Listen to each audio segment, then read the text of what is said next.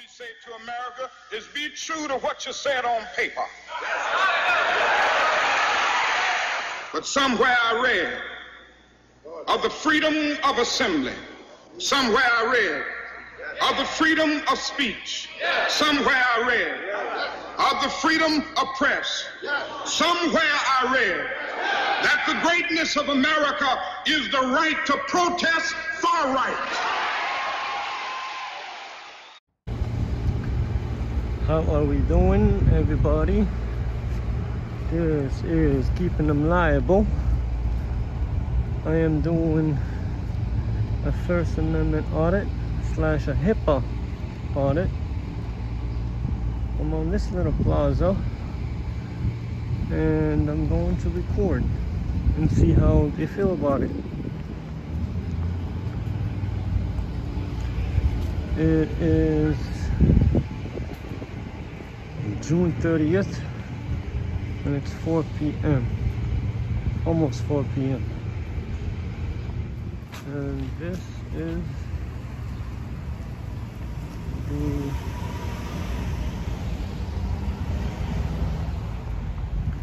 is the place. The lady already noticed me. It's a clinic, urgent care. So they have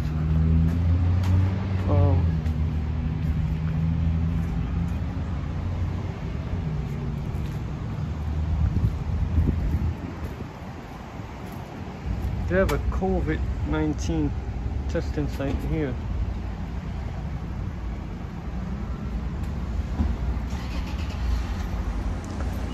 But clinics like this are supposed to have their windows covered.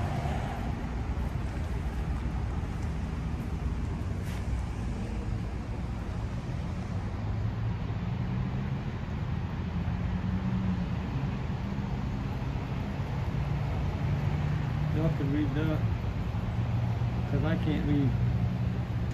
Y'all read it.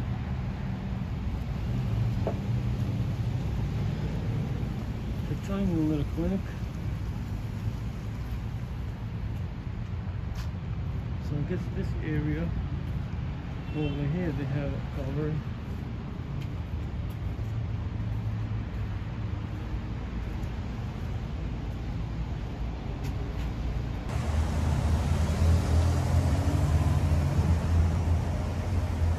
That woman in that truck just asked me, why are you filming it? But I just ignored her.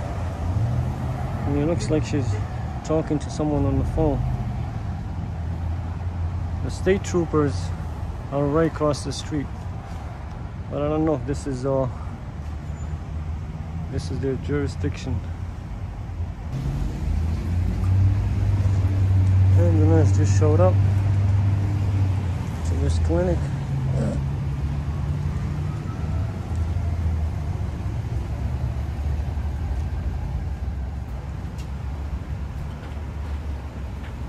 When this ambulance pulled up, I initially thought they brought somebody here to this clinic, but that wasn't the case.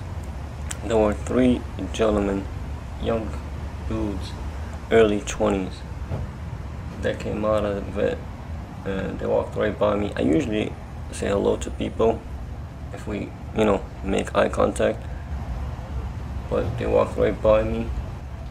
They pretended not to even see me, and they didn't even make any contact with me, so I didn't make any contact with them because I didn't want them to think that I'm trying to start instigating them or anything like that. So if you pretend that you don't see me, I'm gonna pretend that I don't see you either. You know what I'm saying? I'm just doing my thing. They were coming to Subway to get a sub and get lunch. Yes, the other one just peeked. And he was okay too. They didn't say a word to me, I didn't say a word to them. They got their food and they were on their way, and there is no problem. But some people see you with a camera and then they want to make it their business, and that's when you put them in their place.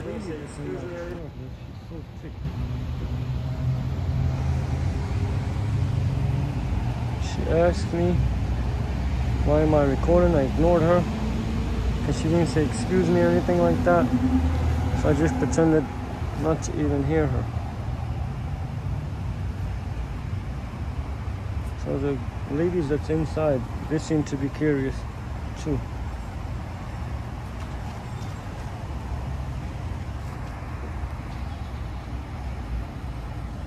But I've been here for about 15 minutes now, and they didn't come out yet. So it's a waiting game. Oh, here we go. Do you mind if we ask what you're filming? Just the building. Okay. Because we don't want to be filmed. Oh, okay. Okay? Okay. The art of being calm is very hard, and I usually respond to people based on their reaction. So she comes out and she says that we don't want to be filmed. So I said okay. So she didn't order me to stop. She didn't ask me to stop. She made a statement. We don't want to be filmed. Okay. But that doesn't mean I'm gonna stop. I'm just gonna say okay and let her do what she has to do. I'm just recording from outside, and I'm not doing anything wrong. I'm not doing anything illegal. And let's see how it goes. So if you don't stop, I'm gonna call the boys in blue, and they'll come and get you. Let's see how that goes. Again, these guys went and got their foods, walked right back. They don't say a word to me. I don't say a word to them. They got about 5 seconds of camera time, and they go about their business. I go about mine. But if they would have engaged me, they would have got more camera time. See you later. So these videos are usually really long. I have to keep breaking them down and speaking, narrating, in order to explain what's going on. So the cop says here. So the first thing the cop says is, "What are you doing?" And this, I can't stand that. Here we go. What are you doing? You videotaping someone or what? Hello?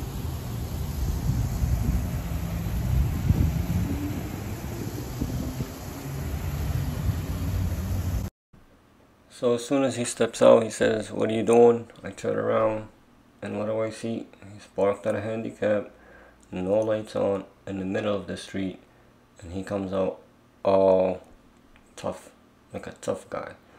So I ignore the shit out of him. I just ignore him, look at him dead in the eyes, and don't say a word. I don't say a word.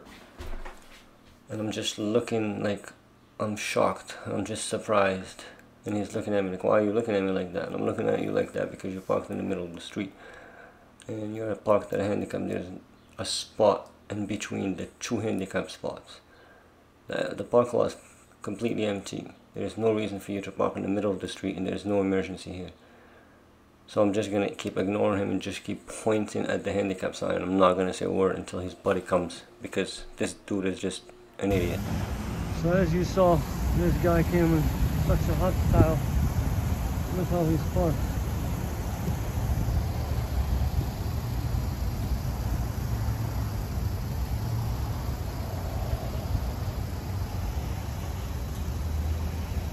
Oh, and he's got the thin blue line.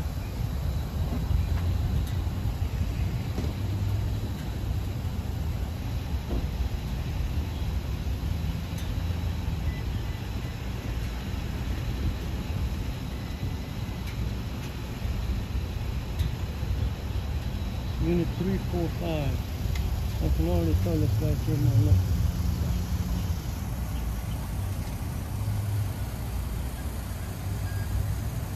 Are you all set or what? Buddy, I'm asking you a question. What? Do you speak or what? What? Yeah.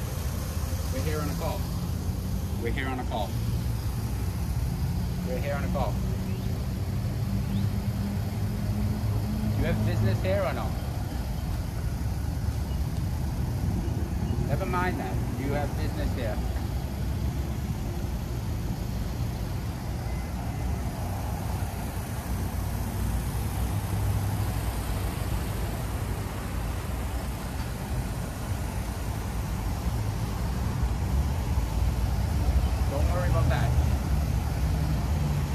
you have business here? Okay, let's go. Move along. You see this tyrant? He sees me walking backwards, and then he starts telling me move along. At this point I'm really pissed off because I realized that he's not only blocking one handicap spot, but he's blocking both handicap spots. And I'm just looking at him and giving him a look that he's just so confused. And I'm not saying nothing, and that's making him more aggravated.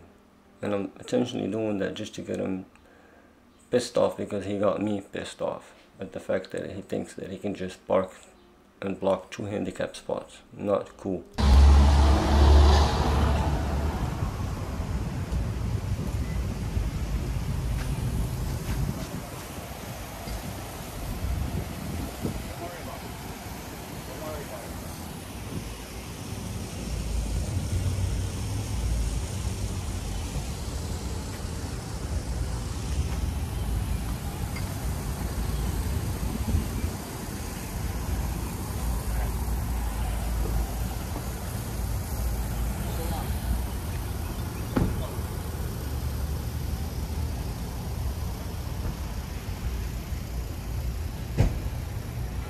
I intentionally came around and went back to exactly where I was originally when this girl in the black pickup truck and her boyfriend were so curious to see what would happen if the cops show up. So I intentionally came right next to them, and at this point they're just watching me and they're just freaking out like, what the hell's going on? Like, why is this happening? But they weren't rude or anything. They seemed to be okay. They were just curious to see why I was recording. So I'm challenging them in front of him. I'm challenging him in front of them, actually.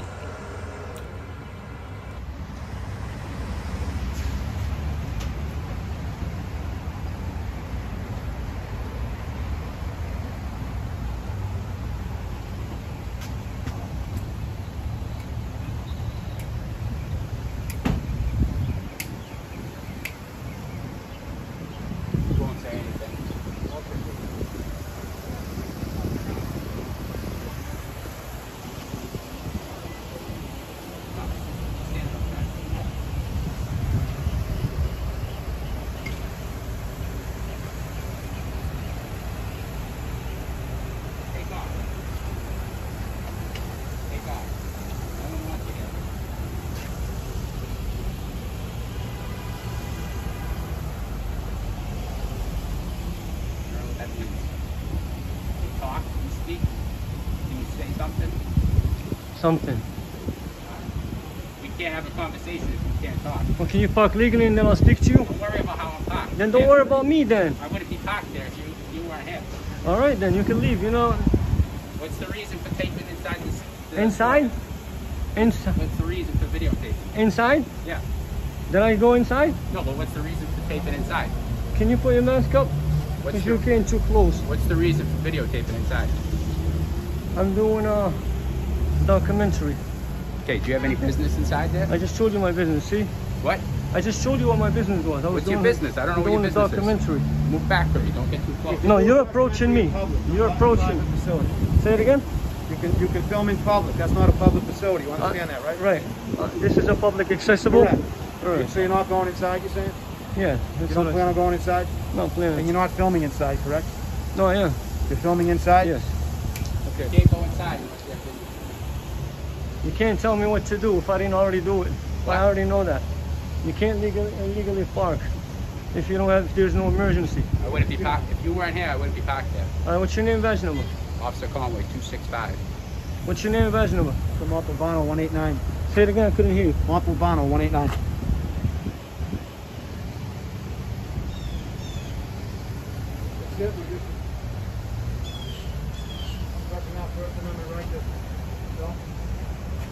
What's the documentary on? Say it again? You're just filming? Nothing in particular? It's gonna be a boring documentary. Make sure they're all set. You made it better, it was boring. You're a lot better than this guy. Is he young? I want to make sure everybody's comfortable. We got called here. I I had to pause it right when I said young, because I made a huge mistake. I offended a lion, because what I said was a young cub, but what I meant to say is a young pig. I don't even know what's a baby pig called. I should have looked it up. But anyways, I just had to pause it to correct myself. What I meant to say is a young pig, because he was acting like a tyrant, and I was offending the lions, and I apologize. Okay, here we go. Because people felt uncomfortable, that's all. What? You can understand that. I can, but I can't understand when he comes out a little too much on the steroids. All right. He needs to take it a bit, a notch, take it a bit. No worries. Look at this. Look at this. I understand that. You did a lot better. Because we got a call for service. No, I understand, but there is no emergency though. We don't know what we don't know that until we get here. Now. See, I thought he was okay, this dude. Old G. Again, no stripes. But that tells you something. I'm having a conversation with him, I'm respecting him, because he came out and he was cool and he was trying to de-escalate the situation. He knew that I was a First Amendment auditor and he was trying to explain it to the other guy. But here's what I don't like. When I confront him about his partner taking 2 handicap spots, he says, we have a call for service. Okay, and then I said, well, there is no emergency here. His response was, we don't know that. See, I have a problem with that. That's total BS. You see, when you call the cops, they ask you so many questions in order to get details of the call to provide to the cop. That way he knows what he's dealing with. Because if there's a robbery in progress, or there's shots fired, or there's domestic violence, or anything that's in that nature, they come flying. But when they say there is a dude that's practicing his First Amendment and he's, recording on a public sidewalk, they know what's up. And just like officer safety, we have a First Amendment auditor safety also. Because just like they say, oh, we don't know what we're going to be dealing with until we get there. Same thing for us. It's nerve-wracking because you don't know who you're getting. You might get somebody who's trying to de-escalate the situation. You might get somebody whose fingers is itching them to shoot. So it's like you see the cop and you have to show him that you're not scared of him. You have to show him that you have no fear and you're not scared of him. And once they see that, you look at them right in their eye and you show them that you have no fear and you're not scared of them and you know what you're doing and you're going to do it and you step up to them, then they get nervous because they're not used to that kind of interaction with the public, because the public is scared from these thugs and they only scared because they see what's going on every other day. 3 days, 3 people get killed by cops every single day of the year. 365, and that gives you the chills when you hear that. But hey, I'm still out here doing it, and I'm stepping into them, and I'm gonna put them in check every time they step up to me. We know. But after he realized that there's no emergency, he should move the car. I understand, yeah, he'll be moving through. He's going to make sure they're all set and they're taking off anyway. Alright. You come around here or? When they start fishing and asking questions like you're from around here, all you gotta do is ignore them. Just pretend they're not even there, or you didn't hear what they said, because it's nonsense. You have no business knowing where I'm from.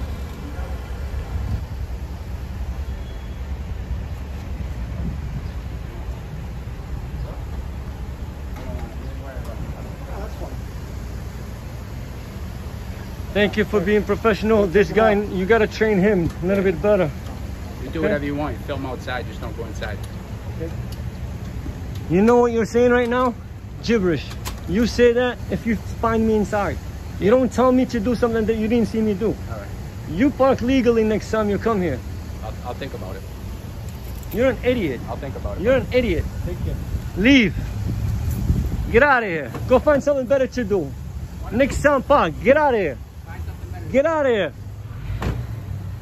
Get out of here. Put your ego aside next time. Go find something better to do. Stop coming here to bother me. Learn from him. Easy on the juice. Leave your ego in the car next time. Notice how neither one of them had their lights on? Because there is no emergency. They know what's going on. That's why they don't have their lights on. So they should park legally. Very simple.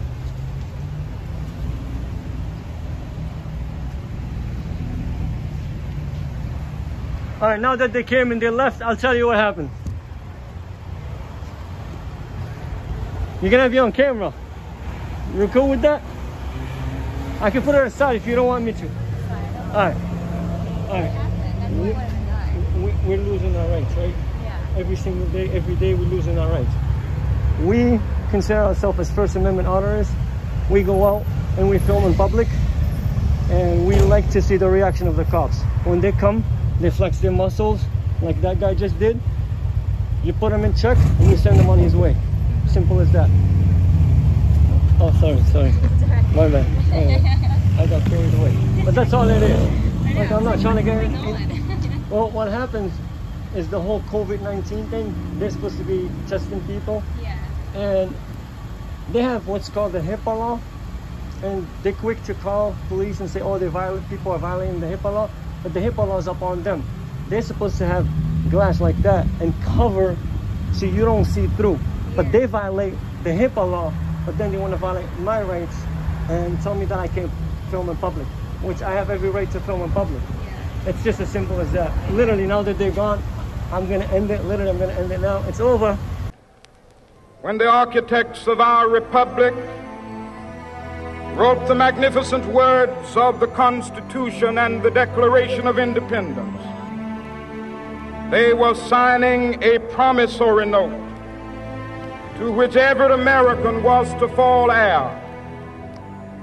This note was a promise that all men, yes, black men as well as white men, would be guaranteed the unalienable rights of life, liberty, and the pursuit of happiness.